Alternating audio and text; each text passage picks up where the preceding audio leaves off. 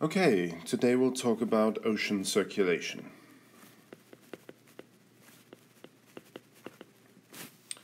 And ocean circulation is determined by a number of factors. Near the surface, this is typically a balance of wind forcing that moves the surface of the ocean, and that is balanced typically by the Coriolis force,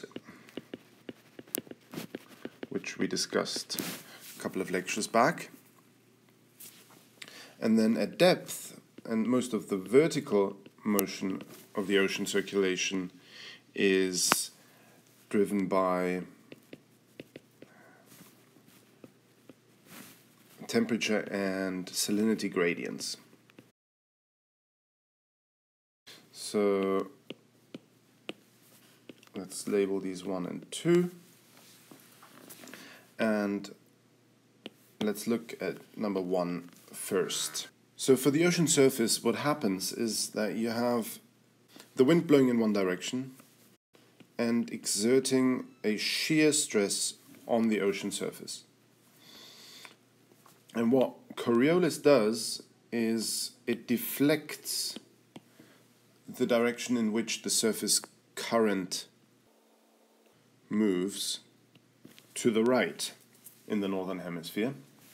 So this is northern hemisphere, and deflects it by 45 degrees. This is the surface current here. And you can imagine as you now go down in the water column, so every layer experiences this shear force, but also the Coriolis force, so you get a certain deflection angle at every layer that you go down. And obviously this is sort of a continuous process, and not all momentum gets transferred, so the forcing becomes less and it sort of stops around 100 meters typically or so. So if I project this downward,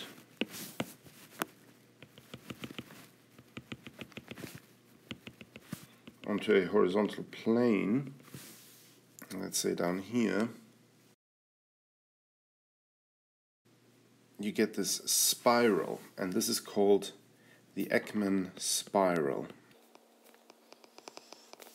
And as a result, if you integrate over the whole depth, you get transport to the right of the wind in the northern hemisphere of this surface mixed layer. So the net transport is not actually in the direction of the wind, but 90 degrees to the wind. So in plan view, you have the wind going in one direction, let's say straight north here, and the surface moves at 45 degrees in that direction, and then the depths lower down follow this spiral. And if you integrate over the top surface, over this whole spiral, then your transport is to the right.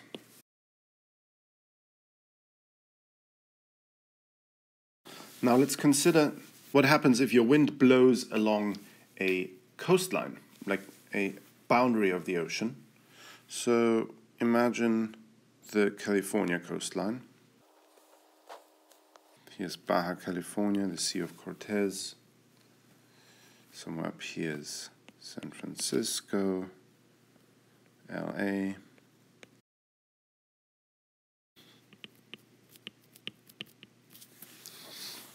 And so what happens is that you have predominant winds blowing from north to south,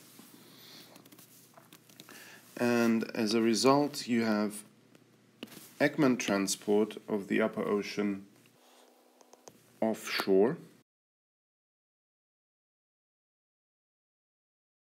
But that creates a vacuum at the coastline here. You're moving away all this water. And so what happens is that you drive upwelling from the depths of the ocean here to the surface to fill in this water that gets moved away from the shoreline. And so as a result, the waters off the coast of California are actually surprisingly cold, because this is upwelling of cold, deep waters.